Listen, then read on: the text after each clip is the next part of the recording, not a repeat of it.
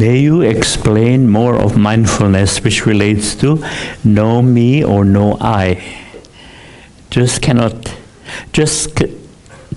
to a form of energy. Shall we practice this as layman? Sometimes we need I to understand others' feelings and so on. Okay.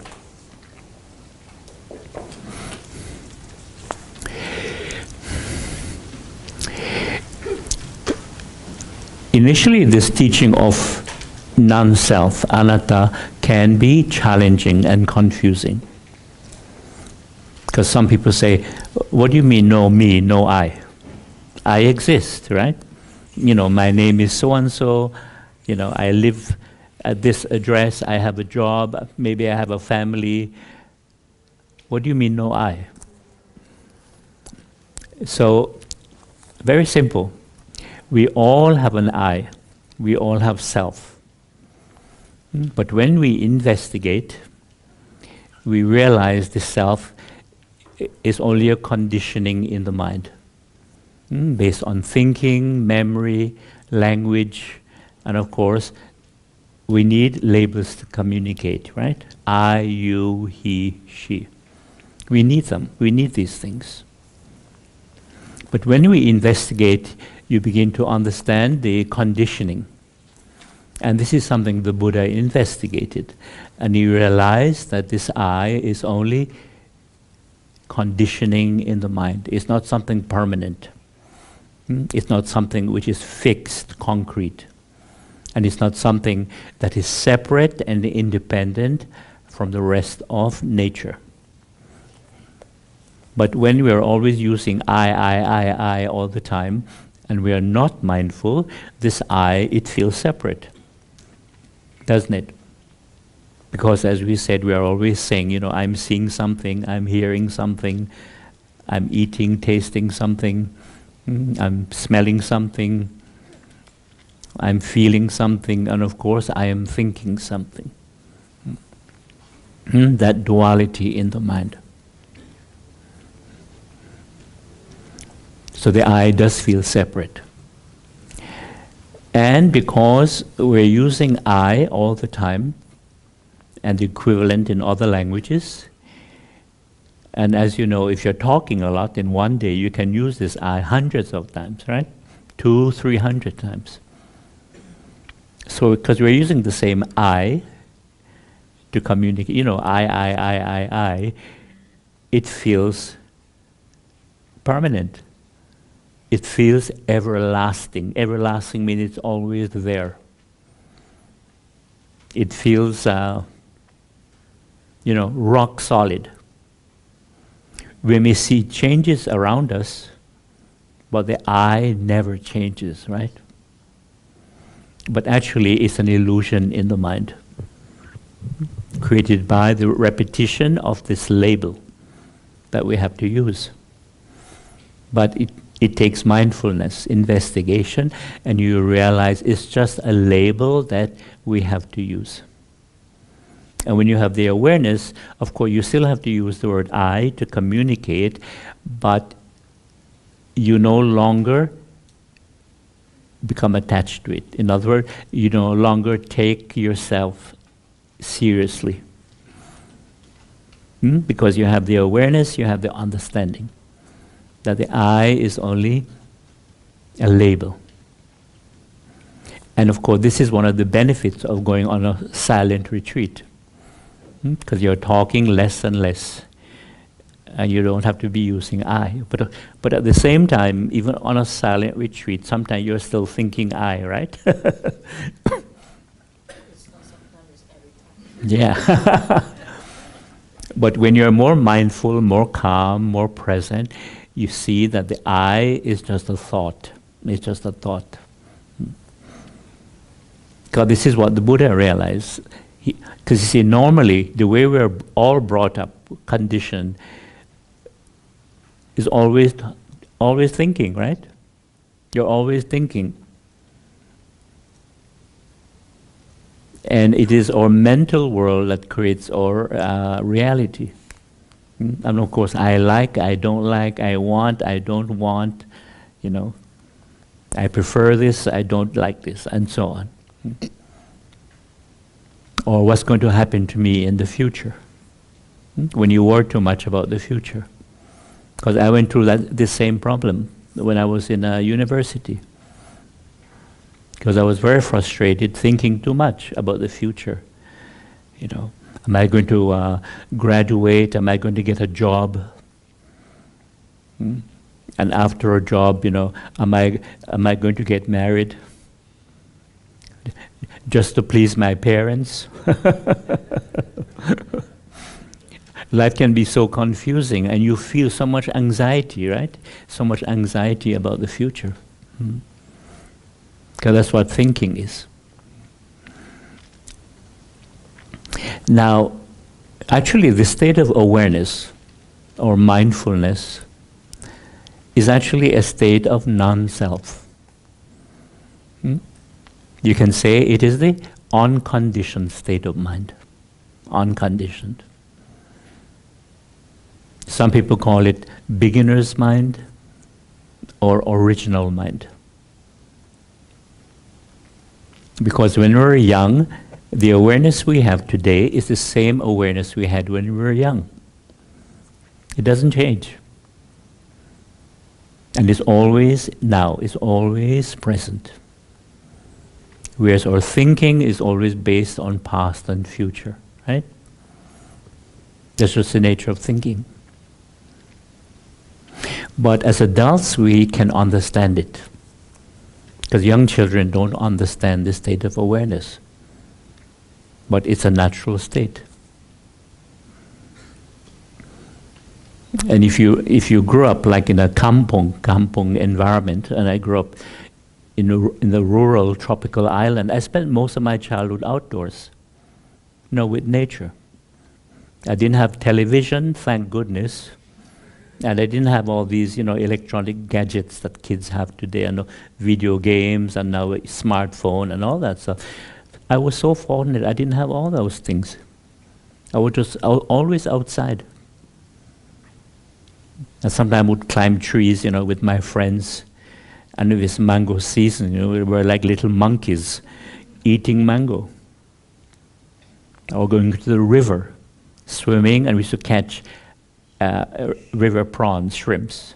You know, we call them crayfish. And we used to cook them. And if people are growing corn, we used to go steal corn. We were very naughty, like little monkeys. But it was a wonderful way to grow up. And I remember the mind being in a state of wonder, you know. Everything is just magical. Because your mind is not conditioned yet. You have a sense of wonder, beauty. And I remember each day was timeless. I don't know if you can remember that. Each day was timeless. Now, there's a practice in mindfulness that you can see body-mind process. You see rupa and nama, physical and mental process. Because in truth, that is what we are. We are a process of body and mind. And we're alive because we are a process. If we were not a process, we wouldn't be alive. And it's very complex.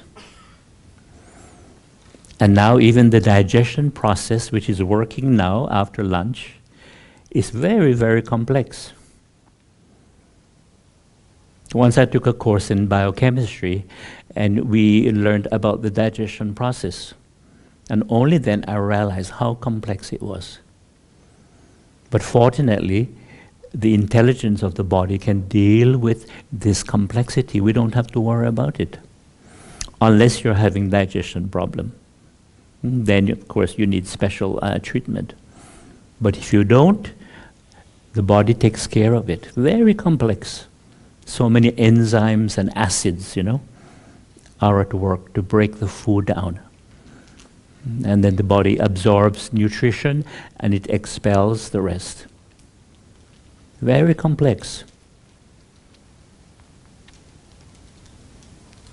And of course, being a process, we have to keep recharging it, don't we? We have to keep recharging this process. The same way you recharge your handphones. Same way. And if you don't recharge it, you get weaker and weaker and you pass away.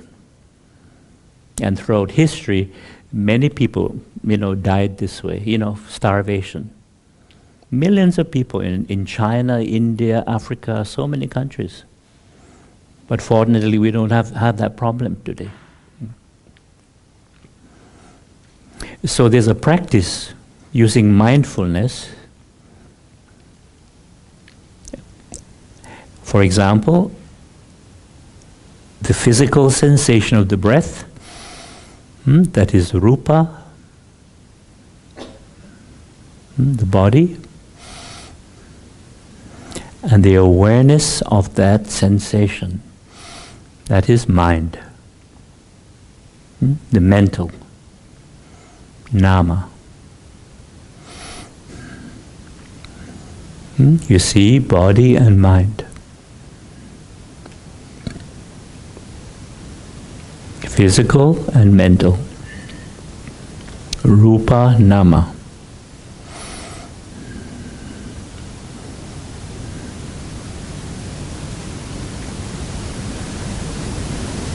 And when you see it in your mindfulness, there is no self.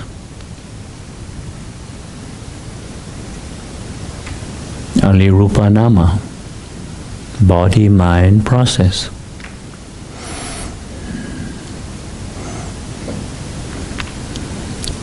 And sometimes it is easier to see it when you're doing dynamic practice.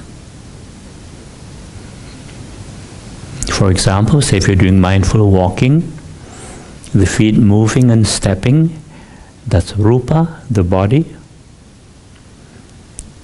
And the awareness of the legs, the feet moving and stepping, that is mind. You see, body and mind. Rupa nama, that's all. No I, no me. Only body-mind process. And with the hand movements, very easy. Right? The hands moving and touching. Right? That is the physical rupa.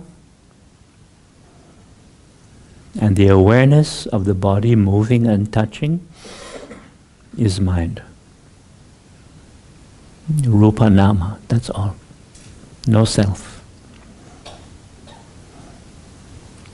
Because when you're on a retreat, you can see this very easily. Everything you do, even mindful eating, you just, same thing.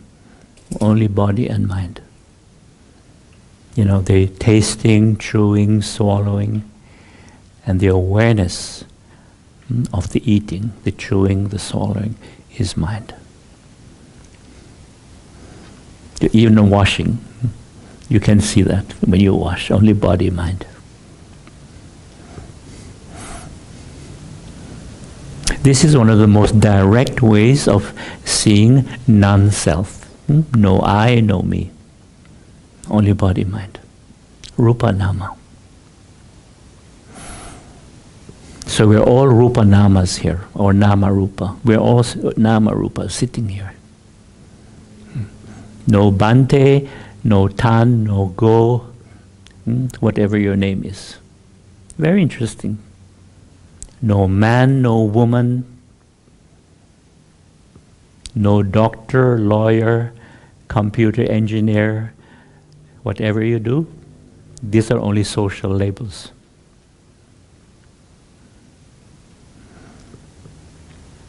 So if you ask who's sitting here talking, nama rupa or rupa nama, that's all. See, even Prime Minister, same thing. Rupa nama. President, same thing. Rupa nama, nama rupa. Queen of England, same thing. Nama rupa, rupa nama. All subject to sickness, aging, and death. It's very profound, but it's very simple also. Rupa nama, nama rupa.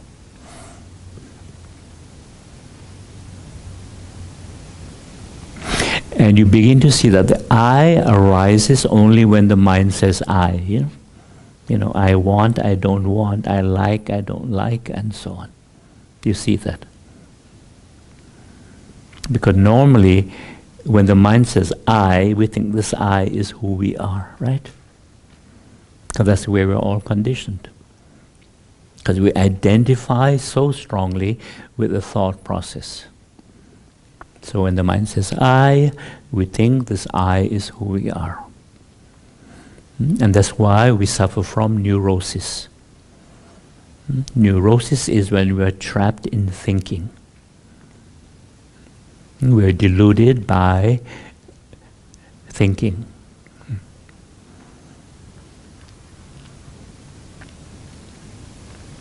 And thinking is very limited. And we are all conditioned with the same thought process.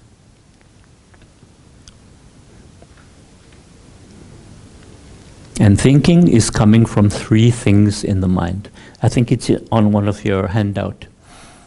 It's responding to memory, past experience, and knowledge.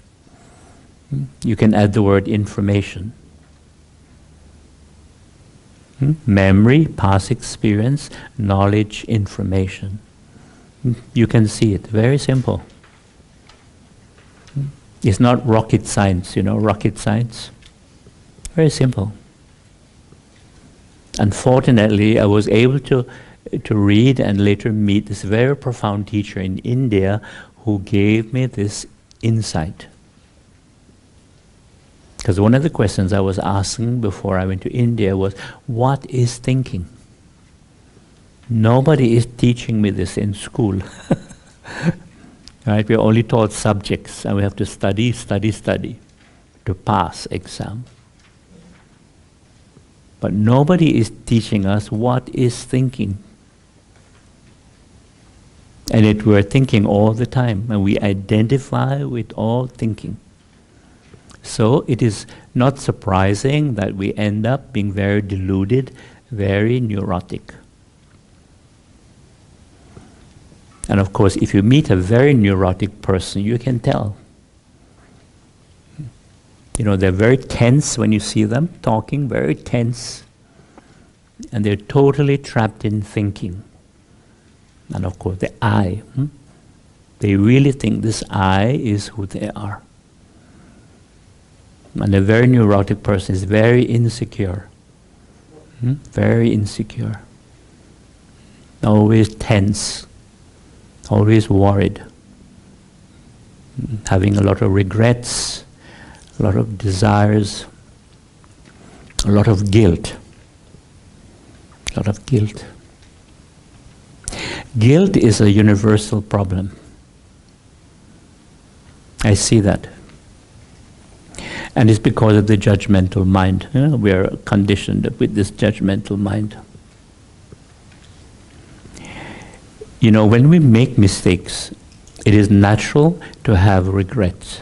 Very natural. I shouldn't have done that, I shouldn't have said that. I should have done that, I should have said that. I'm so terrible, I'm so awful, I'm so stupid, and so on.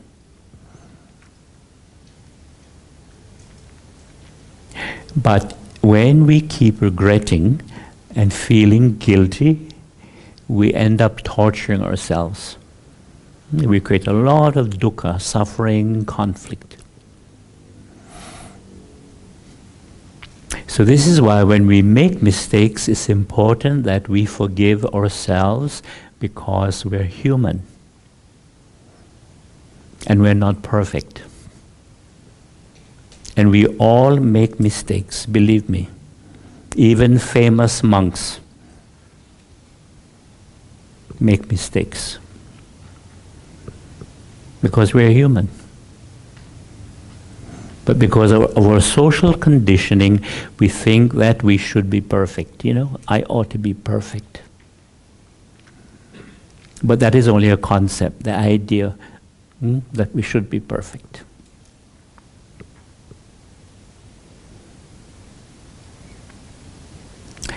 And guilt is an aspect of fear because of the negativity. Just like when you're suffering from depression, part of the depression is the negative thoughts and the labels you put on yourself. Just like when we're having conflict with somebody, we tend to put negative images on that person, right? That person is, terrible, awful, mean, nasty, and so on. And we do the same to ourselves. Self-blame, self-criticism. And think, oh my God, I've created, bad karma. I'm going to have bad rebirth. I'm going to be punished somehow. And if you're a Christian, God is going to punish me. I'm going to go to hell, and so on. You see how it's related to fear? And what is people going to think of me? Because I've done this, I've done that, I'm so awful, I'm so stupid. The fear of public opinion. So this is why the benefit of loving kindness is so good. Because in loving kindness practice, we replace those negative judgmental thoughts with kind, positive thoughts. May I be well, happy, and peaceful. May I be free from fear, conflict, and delusion. May all beings be well, happy, and peaceful. May all beings be free from fear, conflict, and delusion. Very beneficial.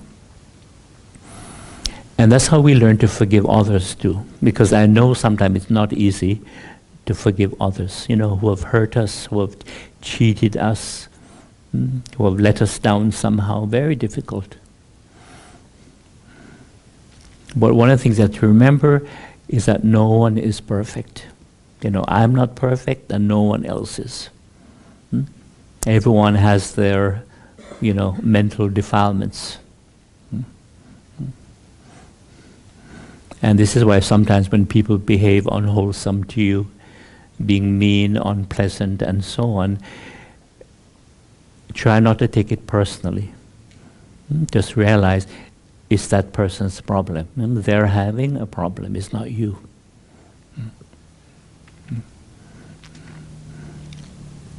So we all make mistakes.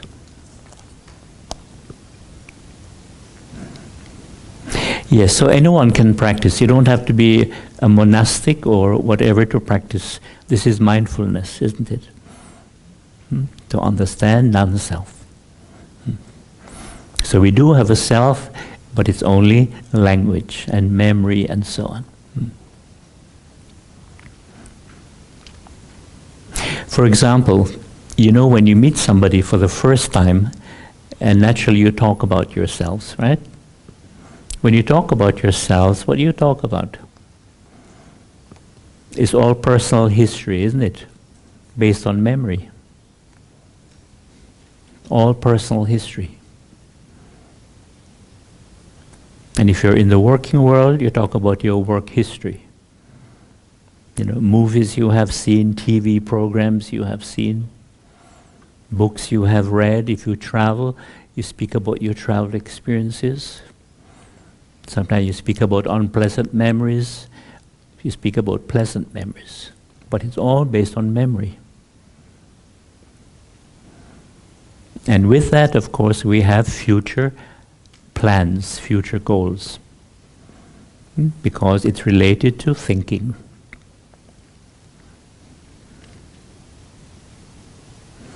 So thinking, as we said, is a response to memory, past experience, knowledge, information, and it is always projecting itself in the future.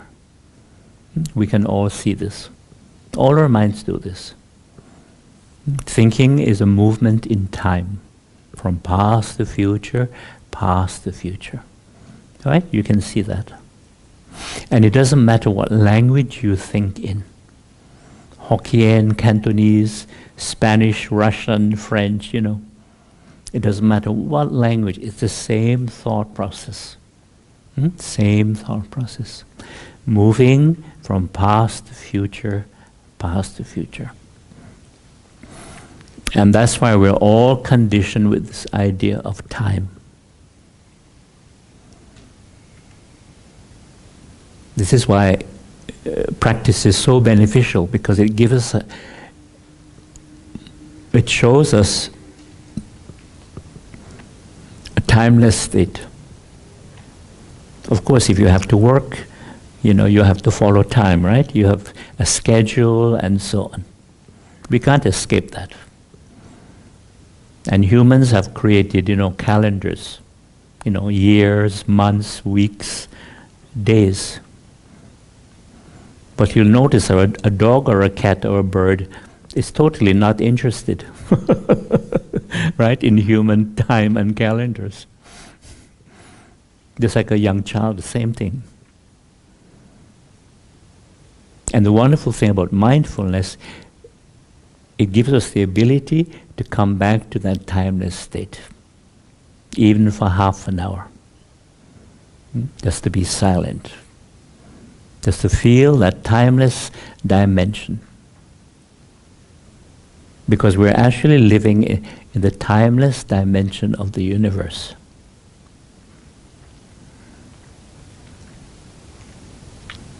And that's why it feels so peaceful when you can't be still. Because as you know, time is a factor of fear, anxiety, and stress, right? Stress is time related. So much to do and so little time. And for some people, when they go to a shopping center, so many things to buy. And so little money, or so little time. Same thing.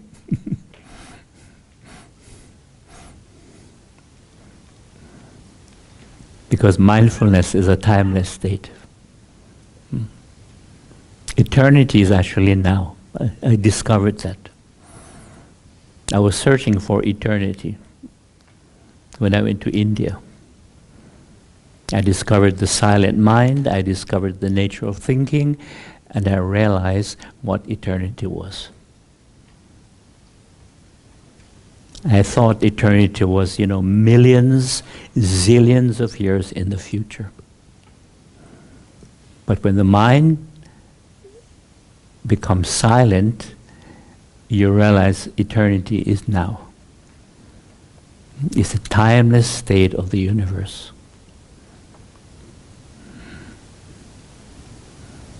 And of course, if you get a chance to go to the park and look at trees, look at plants, look at flowers, and you see how still they are. They can teach us about stillness. And as you know, when we're very busy, very preoccupied, the present moment has very little meaning, right? It's always about schedule, past and future, always.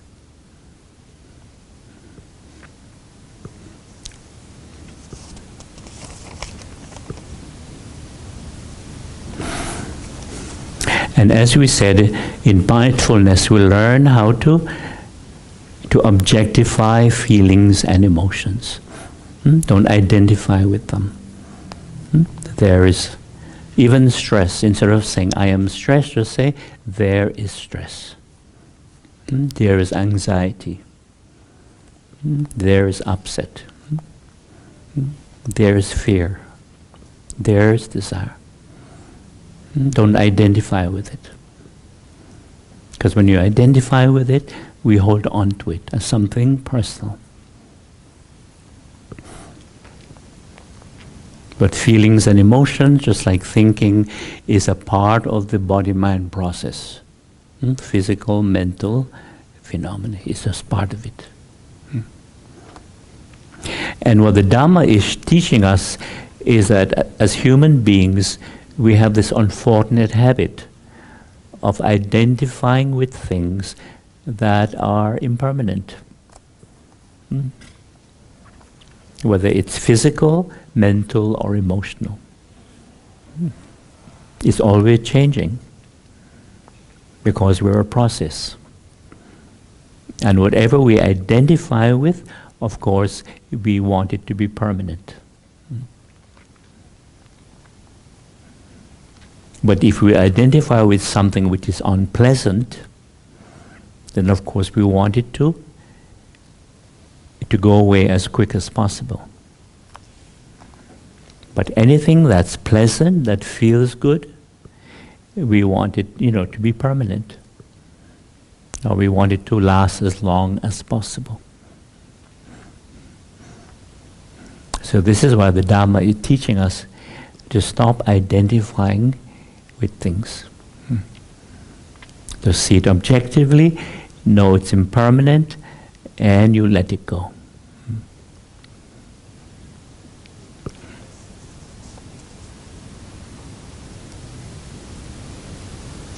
Are there any specific sitting position for meditation?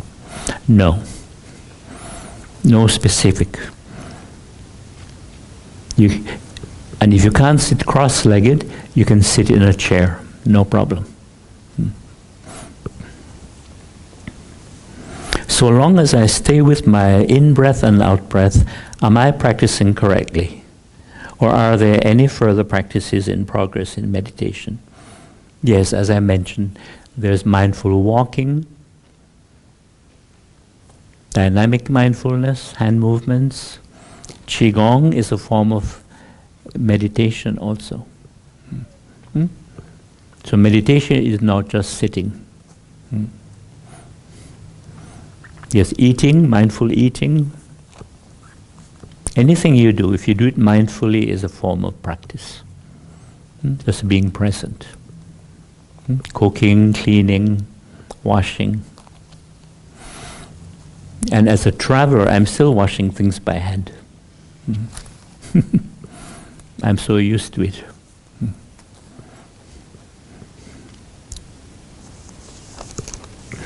And there's a form of meditation, it's called nature meditation, or you can call it open awareness meditation. Very natural. We did this end of October.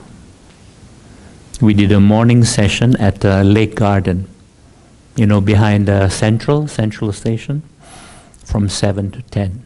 Because it warms up very quickly. We started with Qigong, we did some mindful walking, then sitting under the trees.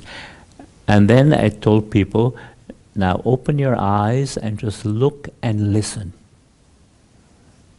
Look at things coming and going. People coming and going. Birds coming and going. You can see some animals in the trees. See just watch clouds floating in the sky. Sometimes you see a jet passing over. Just be aware. And be aware of the space, spacious awareness. Because awareness by nature is spacious. But if you're always thinking, there is no space. And you can see it in your own experience, right? When your mind is very calm, you're aware of space.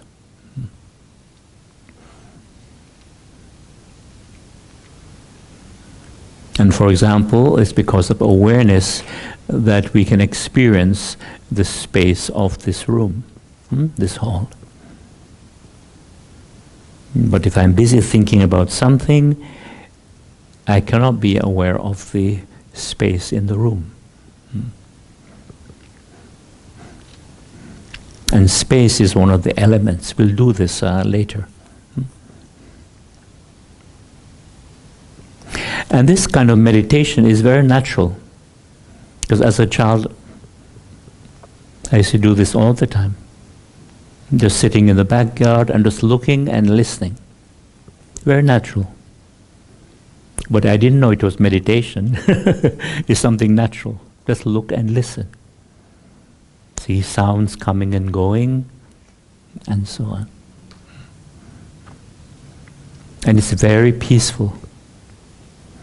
Because you're not practicing, a certain method. According to Burmese style or Thai style or Sri Lankan style, It's something very natural.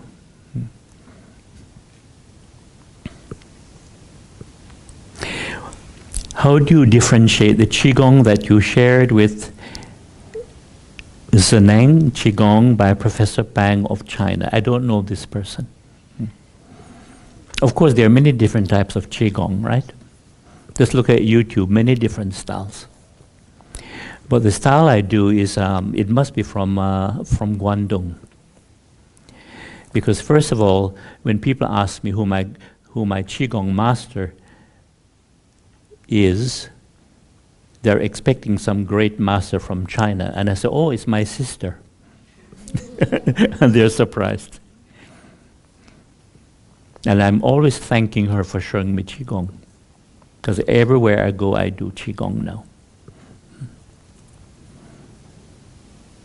But she learned it from a Chinese doctor from Hong Kong, but living in Toronto. So if he's from Hong Kong, it's very likely that this style is from Guangdong, close by. But there are many styles. But what I like with this style is that you keep coming back to balancing, right? The balancing. Very nice.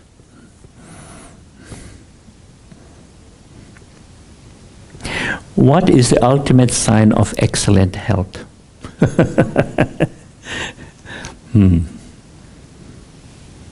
Flying. Flying Qigong. I would say, you're naturally more energetic and you feel more, how do you say, more positive about things. Once I found a bottle of liquid ginseng from Korea. And Korean ginseng is very hot, it's very strong. But I didn't know how strong it was. It was a small bottle and there were no instructions how much to drink. It's a small bottle, but it's about this high. And I drank about just over half of it.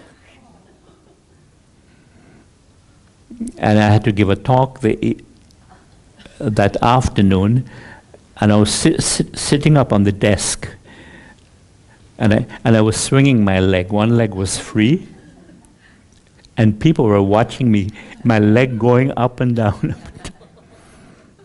But I wasn't aware of it. But the interesting thing is that I'd forgotten that I drank this ginseng. And the next 3 days, I woke up and I felt like 10 or 12 years old again. Really. So young, so positive, so innocent. I'd forgotten that I drank the ginseng. But only after 3-4 days, then I remembered. It was quite amazing. But I must say, thanks to Qigong, it has helped me a lot with energy, with health. And sometimes people ask me my age, if they're brave enough. And sometimes I say I'm actually over 100, but thanks to Qigong, I look slightly younger. Only slightly. But some people, they want a number. You see, we're so attached to numbers. So I usually say I'm timeless. Timeless, what do you mean? What does your birth certificate says? Because you see, once I passed 30, I stopped counting. I stopped counting. Because you begin to realize that age is not a number. You realize when you get, it's not a number, it's how you feel. It's really true. You know the saying, you're as old or as young as you feel. And believe me, some days I feel like 6 years old, and some days 106. It's like that. But I say timeless because when you practice and you're living a simple life, I don't have a 9-to-5 job, at a company, the mind is timeless, meaning you're more in the present moment. Although, of course I have a date book, with a schedule, but apart from the schedule, you're more in the present moment. And the present moment is timeless. But some people, when I say timeless, they can't understand it. They think I'm trying to be very smart, like a wise guy. I'm trying to be a wise guy. Or they think I'm watching too many space programs, like Star Trek and those things on TV. Yeah. How do we know that we are in the pink of health without going for medical checkup? Again, your energy level. Feel your energy level.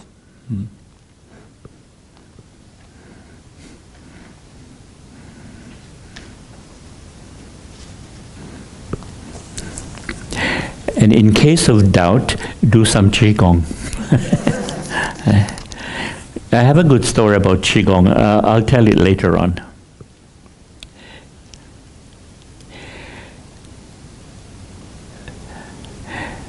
There's a young lady that is constantly having fear and insecurity. When probed further, she was one child born out of wedlock. How could we help to overcome it? Fear and insecurity. I try to meditate, but I have a tense body and can't relax. Causing posture pain, what shall I do? In this case, tense body, I would recommend yoga asana. Because I used to do yoga. I used to have even classes. And I discovered on the way to India, this is how mindfulness began. The early forest monks developed the yoga postures, what they call asana in India. And it was done very slowly, mindfully. Just simple ones. You don't have to do the complex postures. That's how it all began. They began, mindfulness of the body, breathing, stretching, sensations. And so the body naturally became very flexible, very relaxed. So when they did mindful breathing afterwards, effortless. That's how it started. And this is many centuries before the Buddha. So when Siddhartha Gautama went into the forest, he was following that ancient tradition. But some people will say, but I thought yoga was Hindu. You must remember the Buddha came from India. He didn't come from Burma or Thailand or Korea or Japan or Sri Lanka. He came from India. So that's what I would recommend. Some yoga, and then of course you can do some Qigong if you're feeling stress. But I remember many years ago when I was in the working world, I would always do yoga at least half an hour after work. I'll put some relaxation music on, put some loose clothes on, and do at least half an hour, 45 minutes yoga. And one helpful thing about doing anything physical is that you really bring your mind in the present moment. You're no longer at work. Because many people have this problem. Physically they're at home, but mentally they're still at work, right? And you're still thinking about some conflict you have with your co-worker or your boss, or you didn't reach your target, and all that stuff. But I know those who do computer work, it's even hard to let go. Because you can work from home, right? That's the thing. You just have to turn it off, at least for 1 hour. And of course your smartphone, put it away. Even for 1 hour, put it away if you can.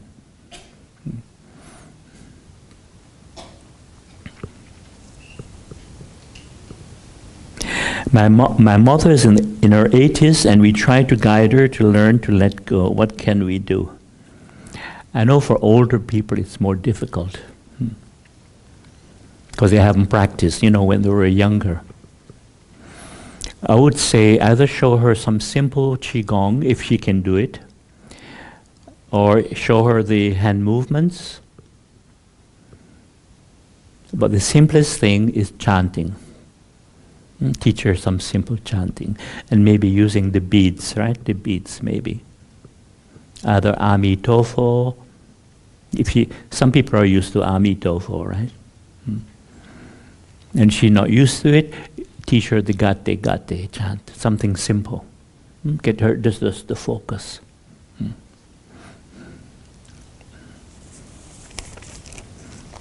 But try the hand movements and see. But if she can't do it, just go to chanting. Yeah. Just to clarify, when we are in a dualistic state, the problem that may arise is that we take our feelings or thoughts personally, right? Therefore, we need to be mindful of this and try to decenter. That's right. You objectify things. Because when you objectify something, it's no longer personal. Right? You just see it as it is. It's just phenomena. Because things arise because of certain conditions, things pass away. It's very useful to remember that. Because I know this is a big problem in North America, the way they're conditioned. They take everything so personally. Even things that are not directly connected to them, somehow they take it personally. It's a crazy form of conditioning because the sense of I is so strong. So I see that there's more fear, more insecurity, more craving, more greed. Even very successful people,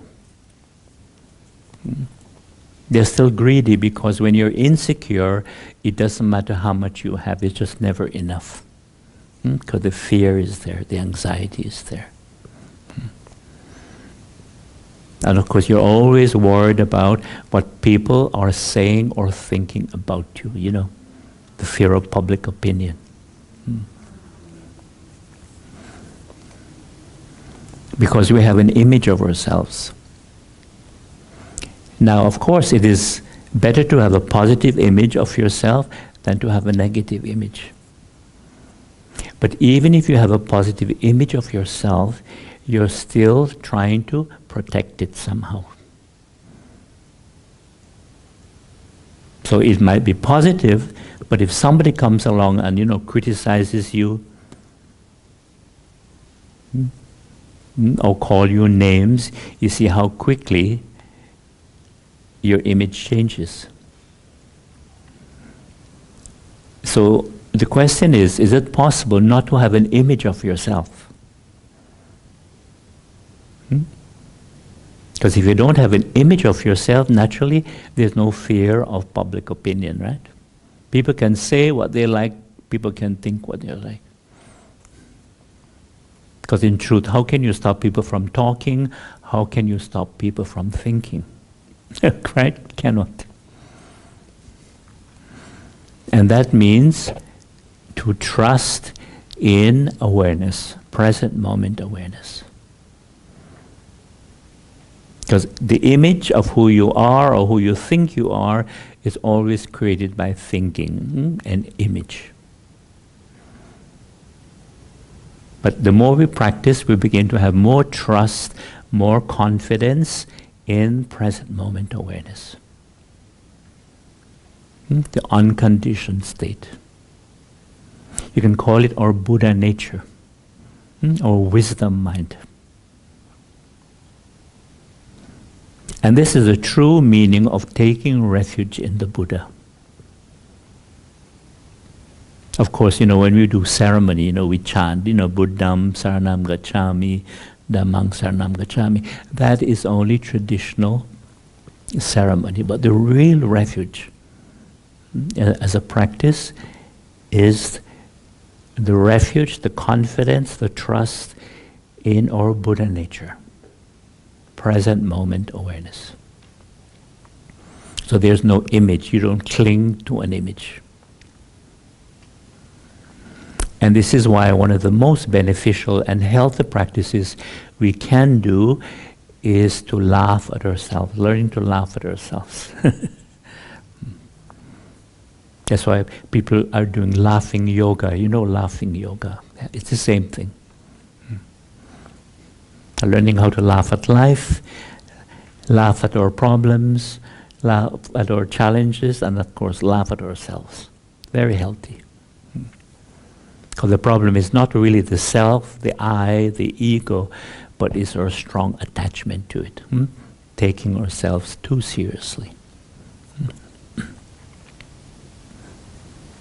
If you work with an abusive boss, do you just watch your feelings and let it pass? This is a good question. If you have an abusive boss, of course you have to learn to be patient, not to react to his abuse. Do this, breathe and smile. Yes, do it right in front of him. And smile. And yes, he'll be very confused.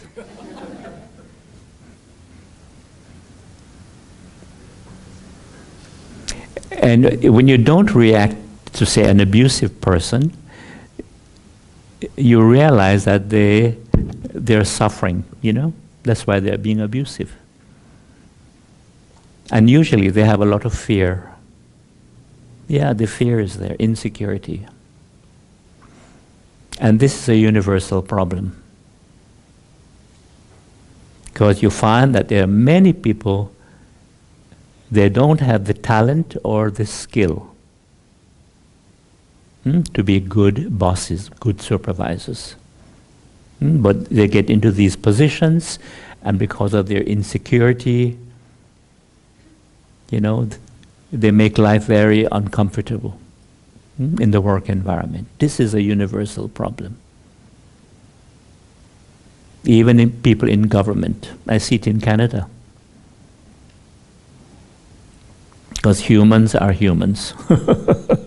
It's just the human condition. We're just not perfect.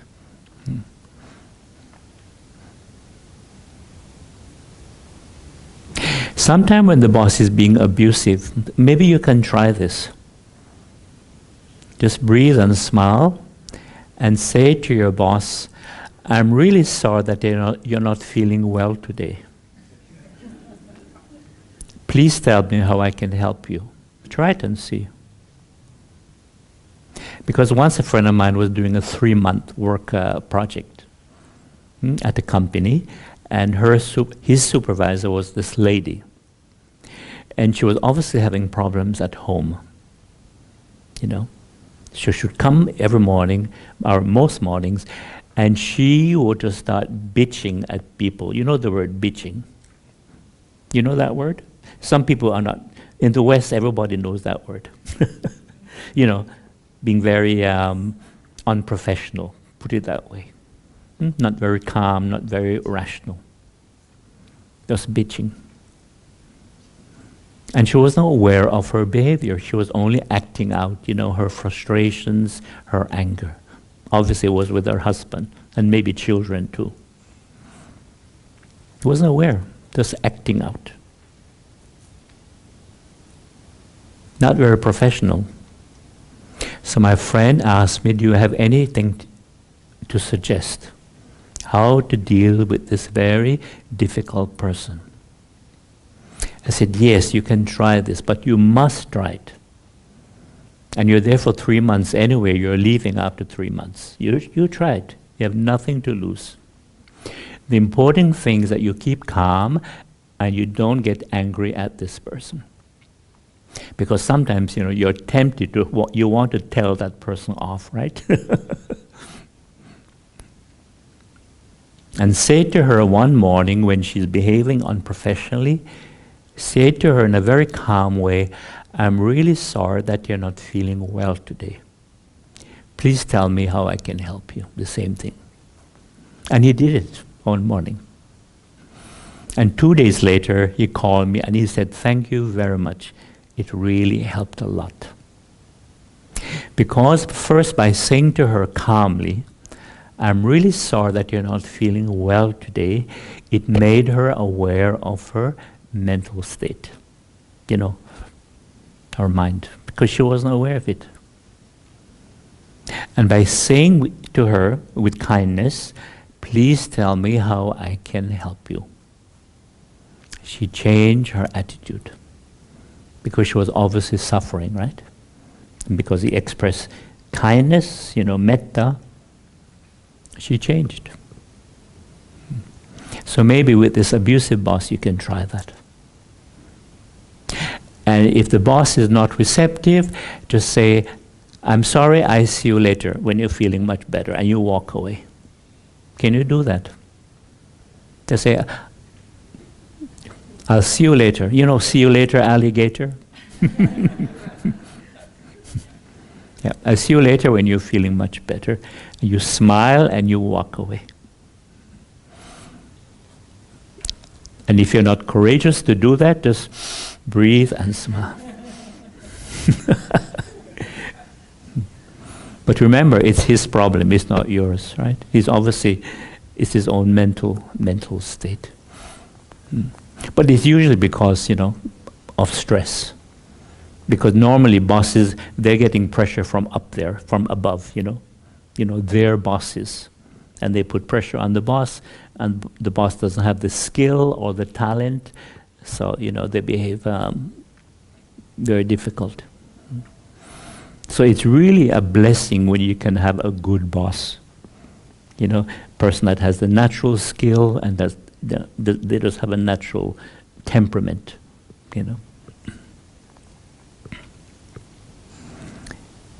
If you work in a team that disregards your views, even if they have been proven right, or your views have been proven right, should you continue to work for that team? Okay. Or just watch your feelings and let them pass. I might be wasting my potential continuing working with that team. Yeah, that's a good question. I would say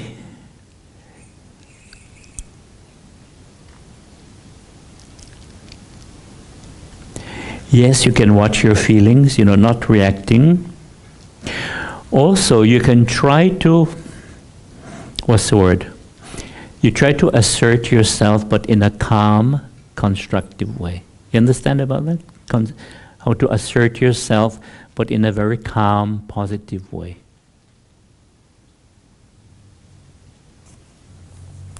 Assert yourself means you speak directly, honestly, but calmly. Not out of anger. Because most of us, we have to be angry first before we can assert ourselves.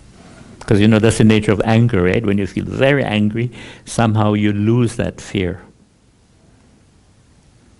But normally when we act out of anger, it's usually unskillful, and then we regret. We regret behaving that way.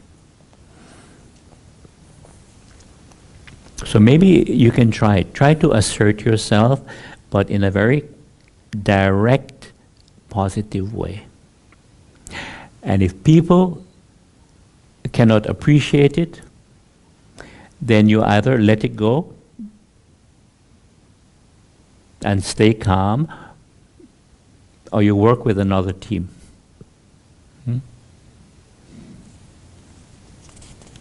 Because yes, you're right, you might be wasting your potential. How do I deal with a very restless and worried mind?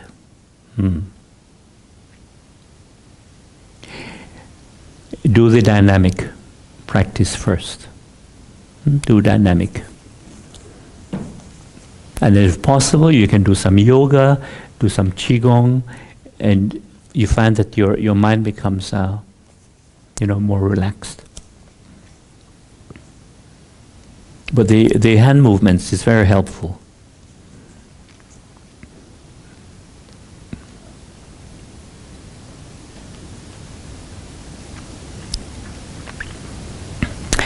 How to tackle a constantly fault-finding mind? Yeah, many people have this habit, always finding faults, always complaining. In Singapore, I was talking about this.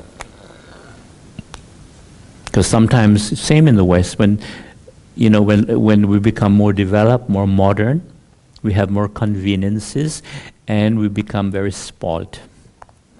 And we take things for granted. And even if things are almost perfect, you will find something to complain about.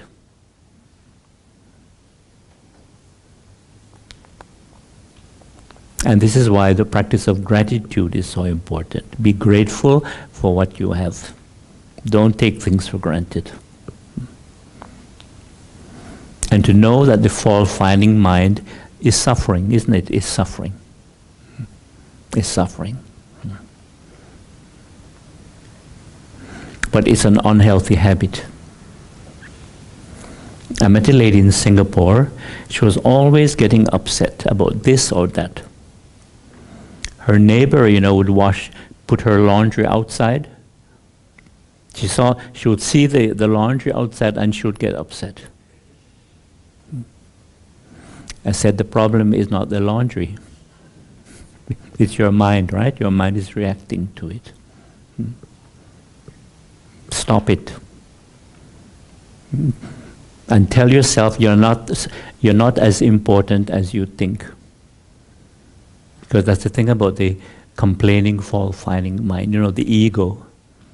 You become very arrogant, very proud.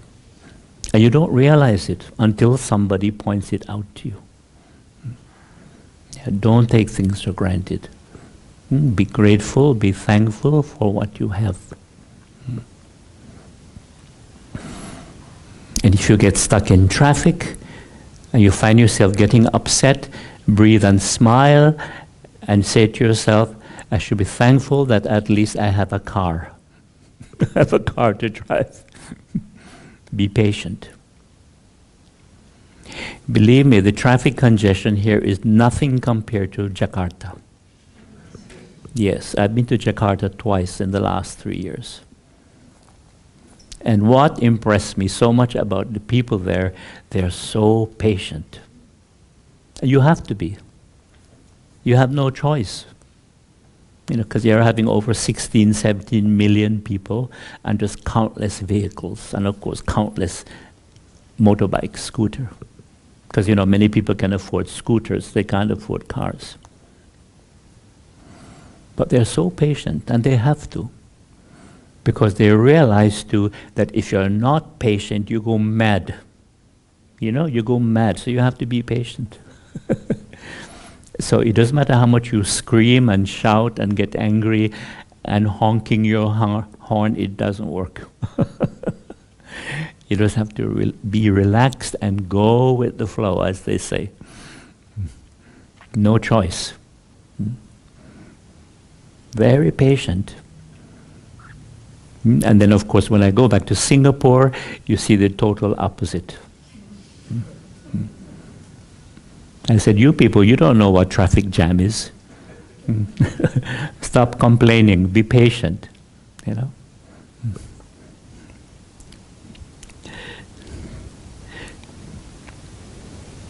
But for the fault-finding mind, what can be helpful, when you see something and you just notice you're about to find fault, just say, seeing, seeing, seeing, hearing, hearing, hearing.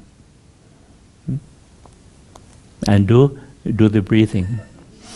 Focus. Just like people who cannot resist in the shopping center, you see something for sale. Some people cannot resist that. And later you regret buying it, right? Or you spend too much.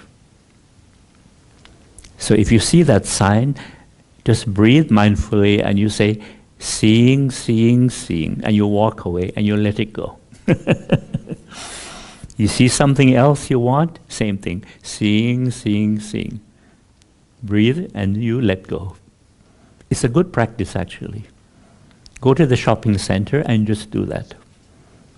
And make sure you don't buy a single thing. And you'll be very pleased that you've saved a lot of money. In Hong Kong, I try to get people to do that. Because they're even more crazy about shopping. And they're mad about, the European brand name items. And they told me that even many co-workers, they compete against each other to see who can outdress each other. Can you imagine? A real delusion with all these expensive, European brand name items, including all the accessories, dress, shoes, handbag, everything, jewelry, hairstyle, everything. And the funny irony is that in the end, they end up looking the same. That's the irony. You have to laugh at it. It's delusion. It seems so difficult not to keep abreast with news on the social media, how to let go of this addiction for stimulation. Now, I'm on Facebook, but I only post Dhamma teaching. I don't put pictures up. This is what I had for breakfast. This is what I had for lunch. Here are my photos of, For one thing, I don't have a smartphone, so I don't take cameras. I don't have this smartphone camera. So that helps me a lot. But I realize how strong this media is. Because I grew up before internet. I'll put a posting up, and within 10 minutes already I have like 10 responses around the world, from around the world. And within 12 hours, I get 40 to 60 responses. And I'm always amazed at this, how strong the social media is.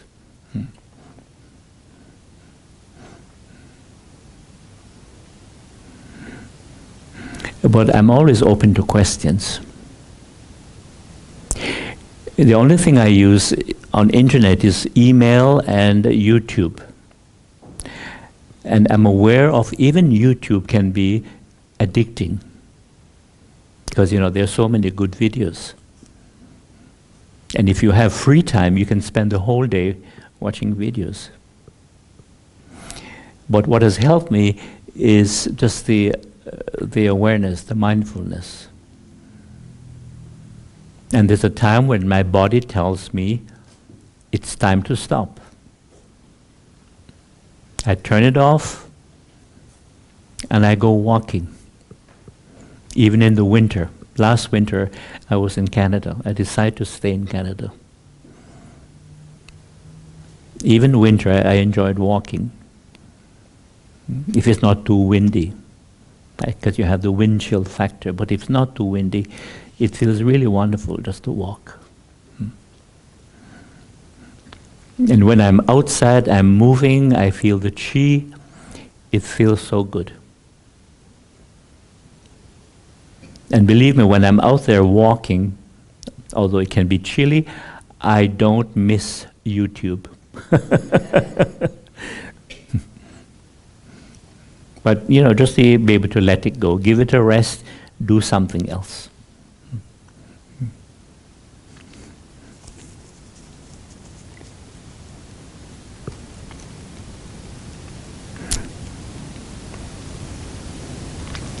I think the mindfulness, with social media, you have to see how, listen to your body.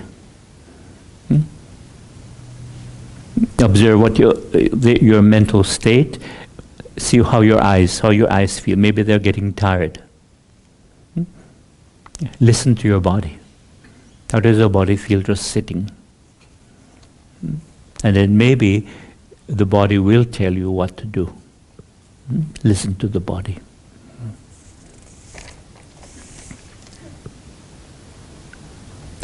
I would like to know if it's possible to detach from relationship amongst family members. If you're attached too much with the relationship, does it add to our suffering? You're looking at somebody who had to teach my own siblings about non-attachment.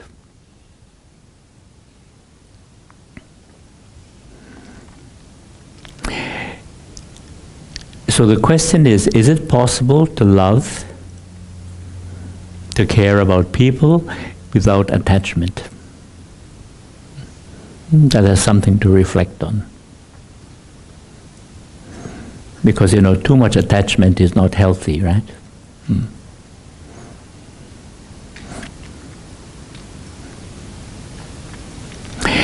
After I came back from my second visit to India, I was away for over 2 years.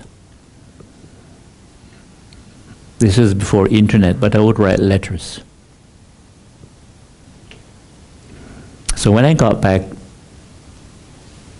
I was with both of my sisters, and they asked me, we can't understand why you're spending so much time in India,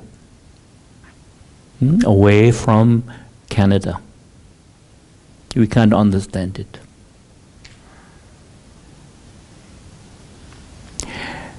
And then my sister asked me, don't you love us anymore?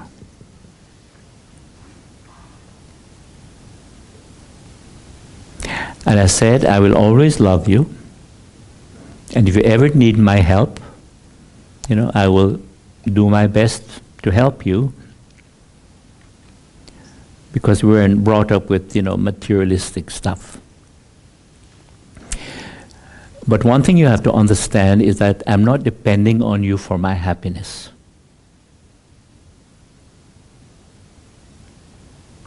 But I'll always help you, and I always care about you, but I'm not depending on you for my happiness. And when I said that, then they understood that the problem they were having with me, being away, is their own attachment. Their own attachment. So once I explained that, they could see that it was their own attachment. Yeah. And of course, sometimes family members can be difficult. And if there is difficulty, then you stay away from them. Stay away. And don't feel guilty about it. Don't feel guilty about it. And don't say, oh, it's my brother or my sister or, my mother. I must be respectful. I must do this. No. If it's too much suffering, simply stay away. Or as they say, give them space.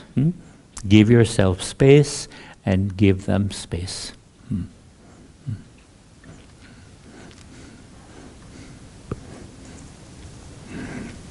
And if they need your help, then you can respond. You can respond in a good way. So this is an aspect of wisdom, using wisdom.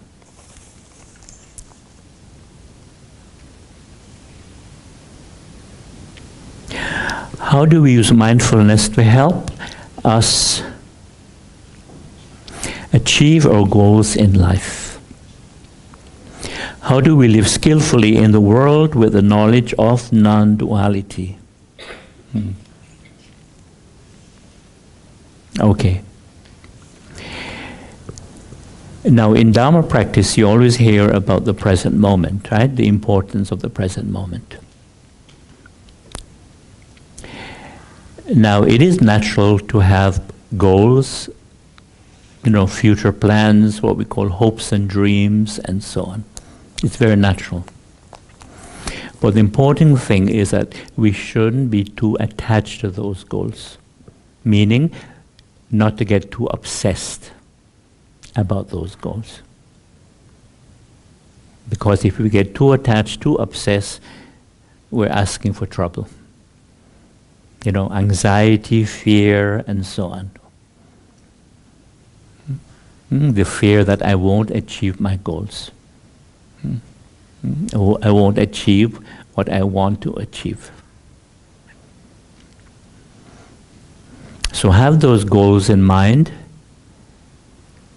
and also they should be tentative, tentative, a flexible idea. Because the truth is, the future is uncertain. Anything can happen. And sometimes we change, we change our priorities. And this is why sometimes when we achieve a certain goal, we're disappointed. Because it's not what we expected. Or we're expecting too much.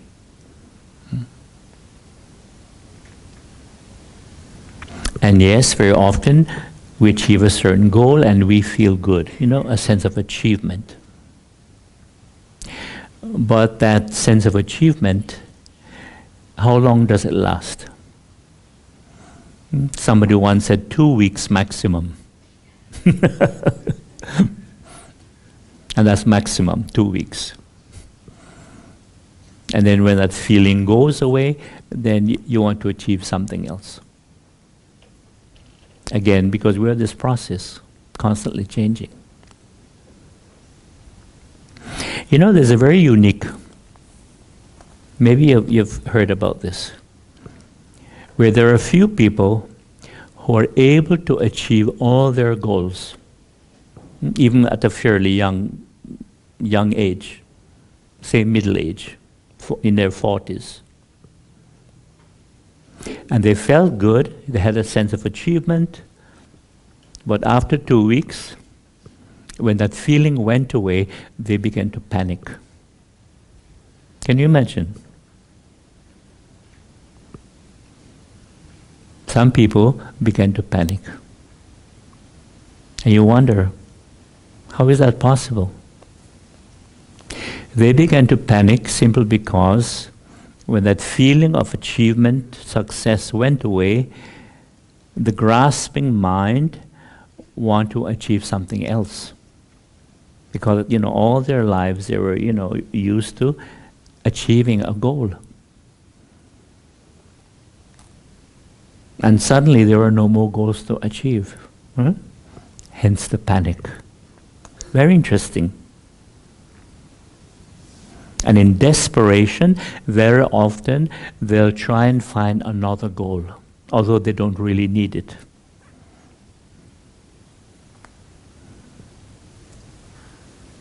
And interestingly enough, a friend of mine in Singapore went through the same thing.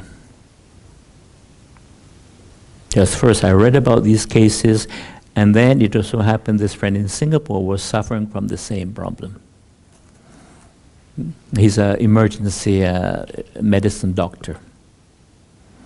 And he's one of these guys, from he's this old, he was always an A+ child. A+. And he told me all during school, if he got an A instead of an A+, that would be failure to him. Can you imagine? No, A was not good enough. It had to be A+. And you can imagine he had no problem getting into, medical school, right, with his A+. But even as a medical student, he was always competing. He had to be the #1 medical student. Because that's what he was used to it, that competition. And he thought this was normal. But behind that competition, that competitive attitude, there was always some anxiety, some fear. But he thought this was perfectly normal. He got used to that feeling. And only when he started to do Dhamma practice that he began to realize the suffering behind all this. So anyway, here he was now. He completed all his training to be, a fully qualified emergency medical doctor. 6 months special course in Taiwan in Mandarin medium, and 6-month course in United States in English medium. Fully qualified, no more study. And he felt pleased with himself, and sure enough, after 2 weeks he began to panic. Quite amazing. But it's the craving mind. What to do? And I said, it's time to sit on your meditation cushion and learn just to be. Because you're caught in craving. And the fear of not achieving what you're craving for. In Dhamma language, we call it becoming. He's caught in this craving to become, to achieve, to have, with the fear of not becoming, not achieving. Just learn how to be. And this is one of the aspects of meditation, learning how to be. Because, in our busy lives, we always think we have to do something, right? But just learning how to be. Because in that state of being, we are free from time.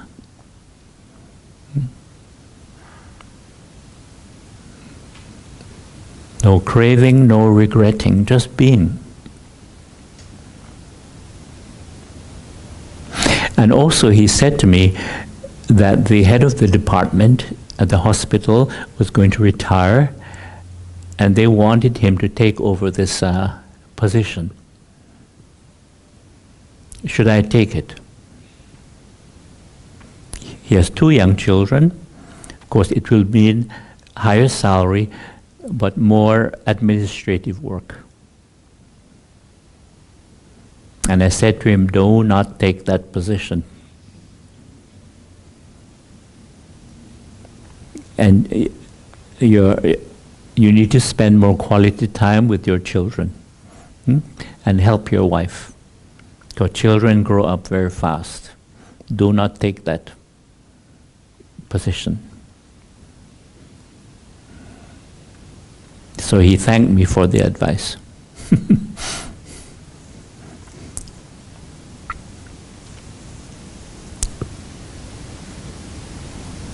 How do we live skillfully in the world with the knowledge of non-duality?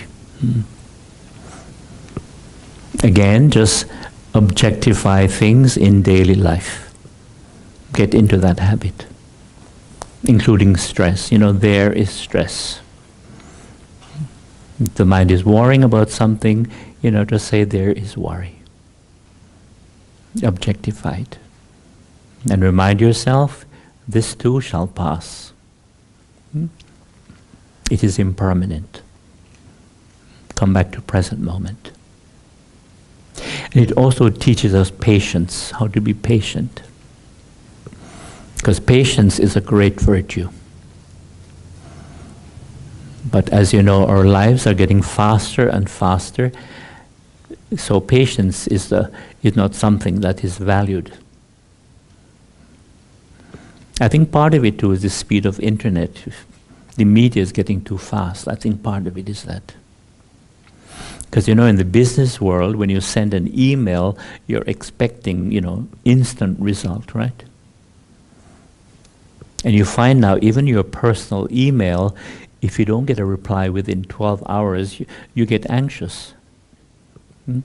What's happening, What's happened to the person? Are they in trouble? Don't they like me anymore? Are they trying to avoid me? I grew up writing letters.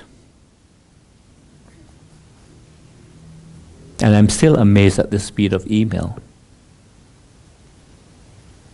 And I remember posting a letter and not being in a hurry to get a reply.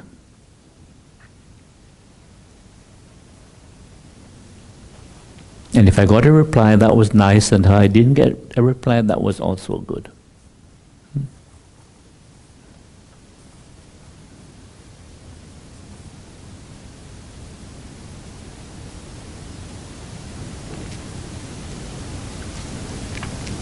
So mindfulness can help us with non-duality, and also to come back to present moment, timelessness.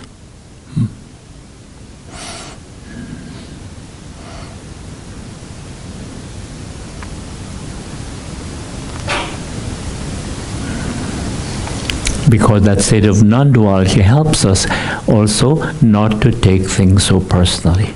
Don't take things so personally.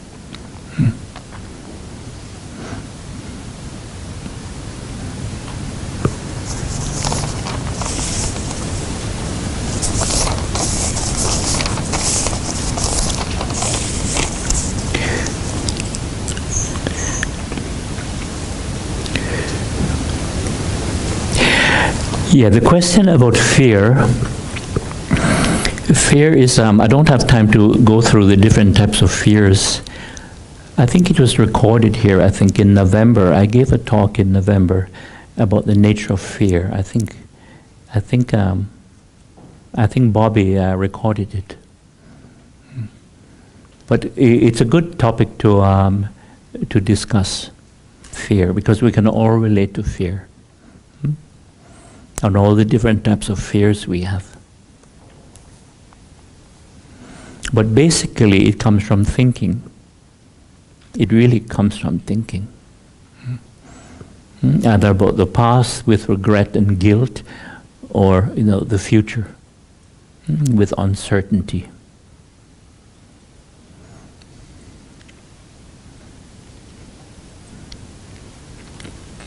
So thinking is a factor of fear. Time, of course, past and future, and desire.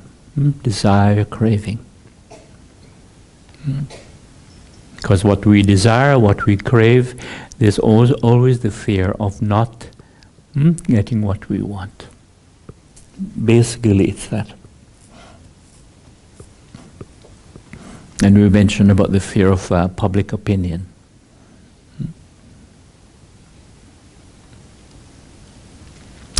There's also the fear of not being accepted, not being loved, the fear of rejection.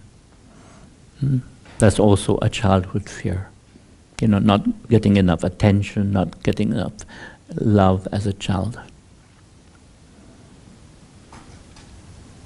Fear of authority is also from childhood. If you have a strict parents, that's where it starts. And we carry that fear into school, fear of the teacher, fear of the principal. Then in the work environment, fear of the boss or the supervisor. Another childhood fear we have is the fear of ghosts and spirits. This is why I like to do this cemetery meditation. We did it 3 times in Singapore. It was very successful. But most of the time when I invite people to meditate with me in the cemetery, at night of course, not in daylight, that's cheating, most people won't come. They will laugh, yes, but they won't come. In Penang, I had a good chance to do it because this one center called Bodhi Sanctuary is right in the middle of a cemetery. So when I heard about this center, I thought, great, we got to do this. Perfect location. You can't avoid the graves. So I inspired 12 people. So we start sitting, and after 5 minutes, it started to rain. I said, don't worry, be patient, be calm, the rain will go away. It didn't go away. Soaking wet, we said, okay, let's go inside. And I think the spirits were laughing at us. These stupid idiots, but what are they trying to do? But if I ever go back to Penang, I'll try it again.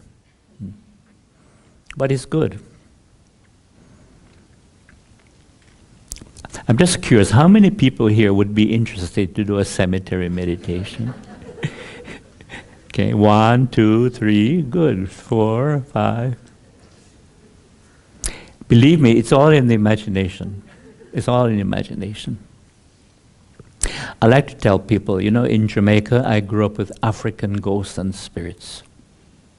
And there's quite a few of them. So because I grew up with African ghosts and spirits, I'm not afraid of the Chinese ghosts and spirits. But in Singapore, we rented a bus. We had about 25 people. They were very inspired. And Buddhist fellowship, they're very organized. And they said, this is your chance. This crazy monk from Canada, he's offering this chance. This is your opportunity to deal with this fear. And we arrived very early, at least 1 hour before sunset. So we had time to practice as it got darker and darker.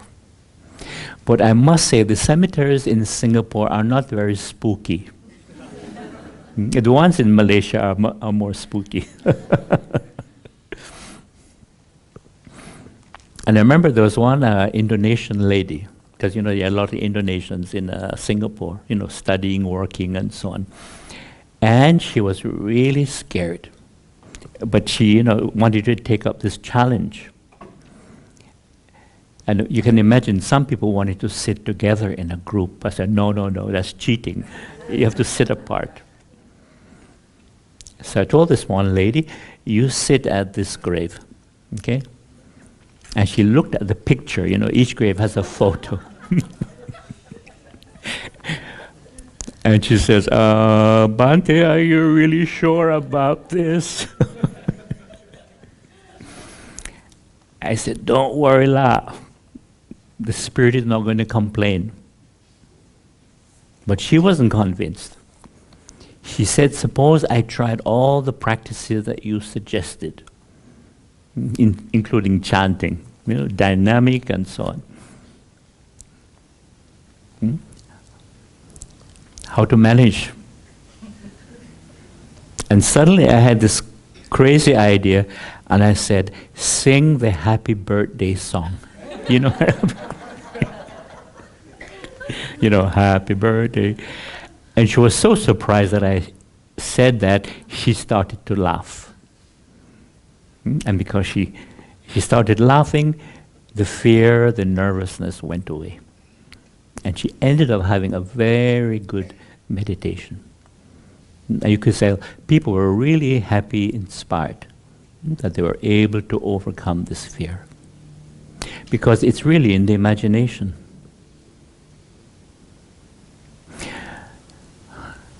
Here's one practice I often do. Everywhere I go, I do it. And I really suggest you try it to see how good your mindfulness is. You're alone one night, one evening, 20 minutes, put away your handphone, no TV. You're alone in a room. And you say to yourself, there's something in the room. There's a presence in the room. You try it. And the moment you say that, you feel goosebumps. And you feel something watching you from behind. Yes, that is the power of the imagination. Every time I do it myself, the same thing.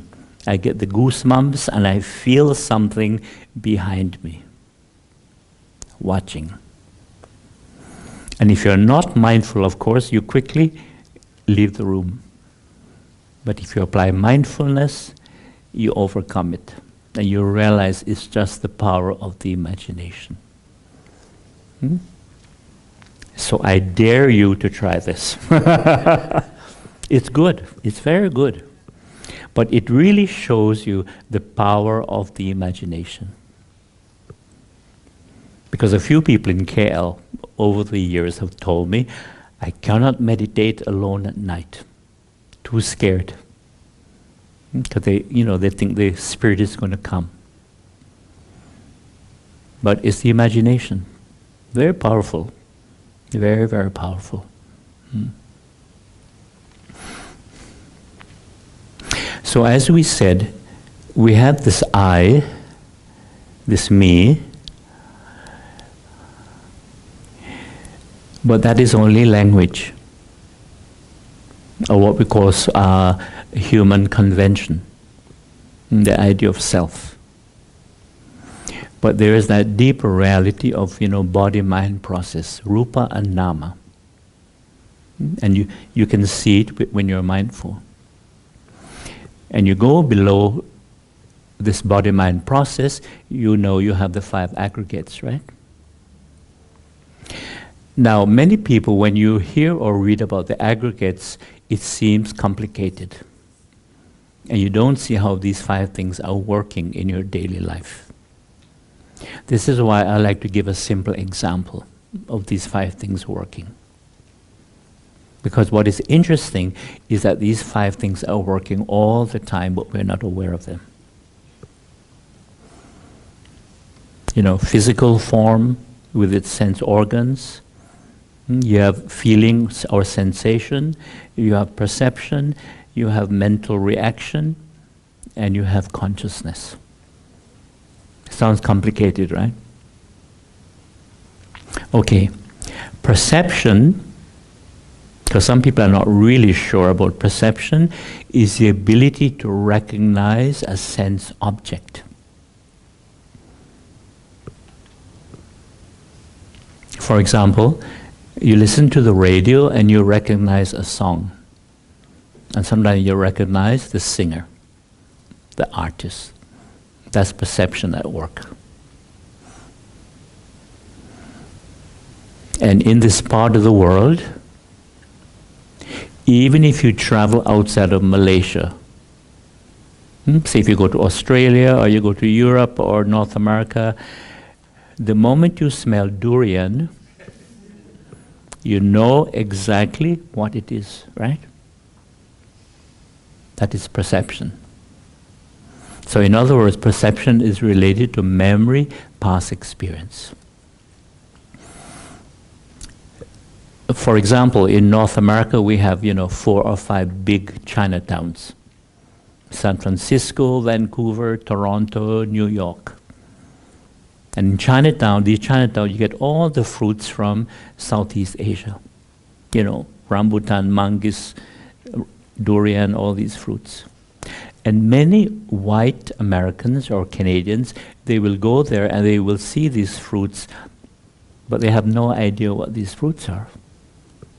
But if you or I go there, you know exactly what those fruits are. So that's perception, relating to memory, past experience. And consciousness is something which is always changing. It's not something which is, permanent or stable in the mind. Always changing. Give you a good example. When you had lunch, part of consciousness was tasting and smelling, right? But at this moment, there's no tasting or smelling. What do we have in consciousness? Seeing, hearing, and you feel your body sitting, right? Now close your eyes for a moment. There's no seeing, but there's still hearing and feeling. Okay? Now open your eyes and you see seeing consciousness arises again. That is the nature of consciousness. And later when you're at home, you start eating something or drinking, then tasting and smelling will be a part of consciousness. And tonight when we all go to bed and we go into deep sleep state, there is no consciousness.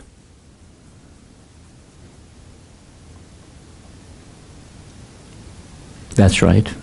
For at least between 1 to 2 hours, a deep sleep state. This is before dreams.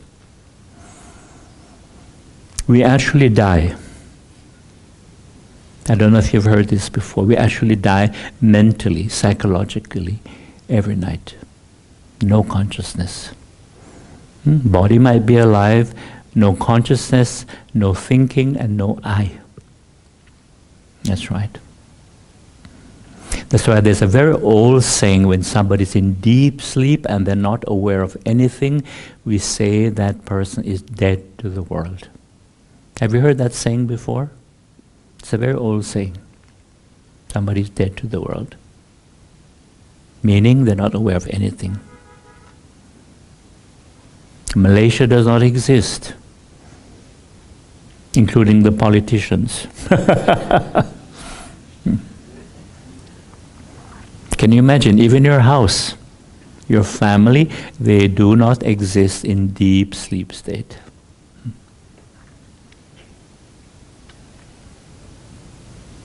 Very interesting. But when the mind or the brain comes out of deep sleep state, then the thought process starts up again. And that's what we call the dream state. And if you observe your dreams, you see most of the dreams are all memories, all mixed up. Have you noticed that? You know, including some fantasy. Sometimes some anxiety will come. If you're having a conflict in your life, sometimes it comes out in your dream. Sometimes an important appointment is coming up, some important event. Very likely you dream about it. Or you're about to take a trip somewhere, and you're a bit excited about it. Sometimes you dream about it. And in that dream, sometimes you get to the airport and you missed your flight. And you get all anxious, but then you wake up, oh, it's only a dream. The dreams are very interesting, but it's all mixed up memory, because thinking is related to memory, past experience, and so on. So here's the simple example I like to give of the 5 aggregates working. You're taking a walk in the park or in the bush somewhere. Of course, your physical form is involved. You hear something. So hearing consciousness. You look to the sound and your eyes see an object. With perception, you recognize that object as, say, a frog or a snake. From that recognition comes feeling or sensation. If you happen to like frogs or snakes, what type of feeling are you going to have? Pleasant, right? You know, you're happy to see the frog or the snake. On the other hand, if you don't like frogs or snakes, the opposite happens, right? Aversion, fear, anxiety. If it's a pleasant experience, then comes your mental reaction. You might decide, oh, let me stop and watch. The frog hopping or the snake, slithering. Because there's no fear, no aversion. Or maybe you might want to play with it. But if you don't want to touch the frog or a snake, you might take, a stick, a little stick, and you just gently play. But no fear, no aversion. But if there's fear, aversion, your mental reaction would be to quickly walk away. And sometimes even run, if you're really scared. So that's an example of the 5 things working. But normally we don't recognize them because they happen so quickly. And they're impermanent. And there's no permanent self, no permanent I involved.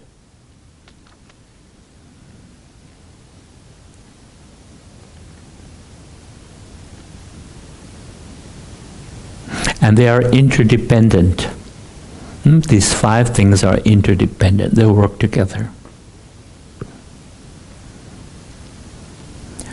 And I say this because one common mistake that people make is to say that consciousness continues after death. Well, this is my understanding anyway. Because you cannot really separate consciousness from the other four aggregates. You understand? Because they're interdependent, interconnected. It's like you cannot separate your nose from your face. Because you know, your nose is a part of your face.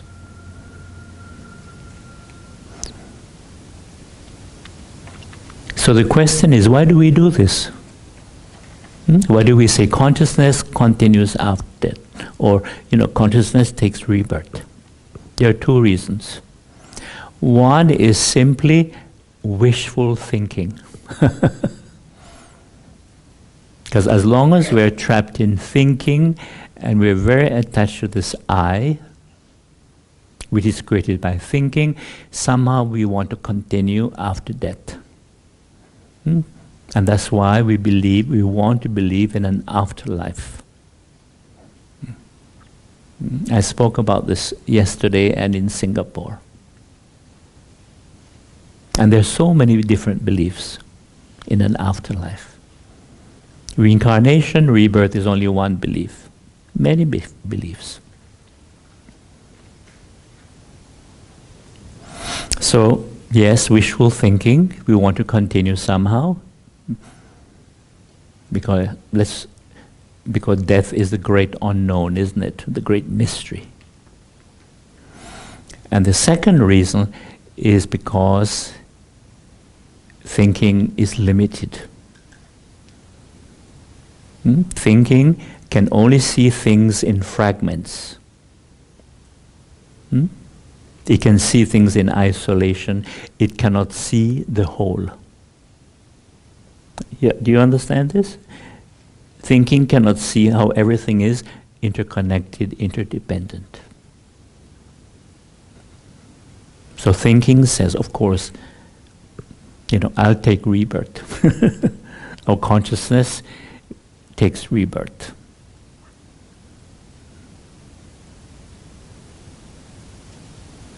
But awareness, our mindfulness, gives us the ability to see things more clearly, and we can look deeply.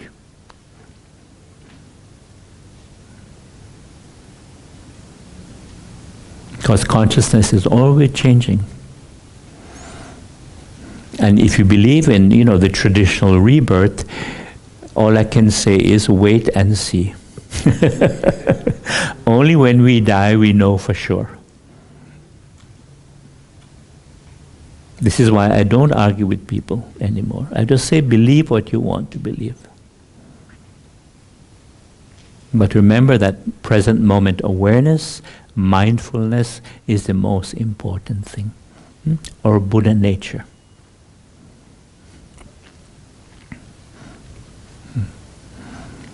Maybe before 5 o'clock we'll go through the elements and we'll speak about why we want to believe in an afterlife. Very fascinating subject.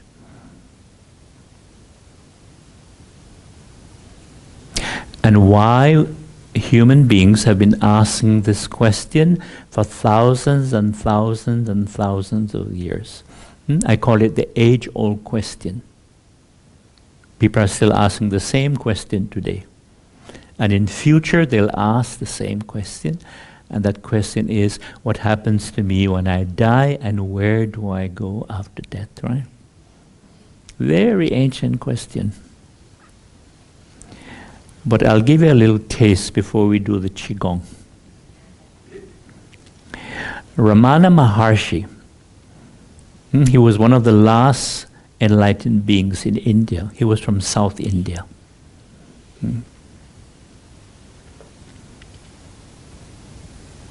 When he was asked this ancient question, he gave a wonderful answer. And it's related to what we just talked about, consciousness and deep sleep state. He said, tell me, when you go to bed at night and you fall asleep, where do you go? Great answer. That's right. I just mentioned it. When we fall asleep, There's no consciousness, no thinking, no I. Very simple. But there's nothing to be afraid of. Because no I, no problem. Just like the man in India said to me, he shook his head in the Indian style, and all he said was, no think, no problem. No think, no problem. Or you can say, less thinking, more mindfulness, less problem. Because sometimes we need to think, right? But we tend to think too much. When we don't need to think, the mind just keeps thinking, right? Compulsively. So that's the problem with thinking, too much. And it is not only do we waste a lot of mental energy, but there's dukkha.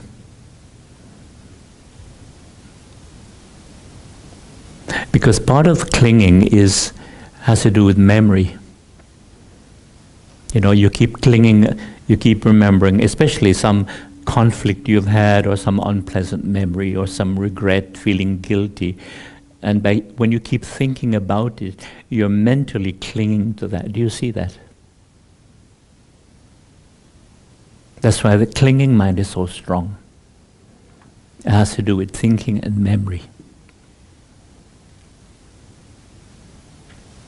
This is why somebody once said, happiness is having good health and a bad memory.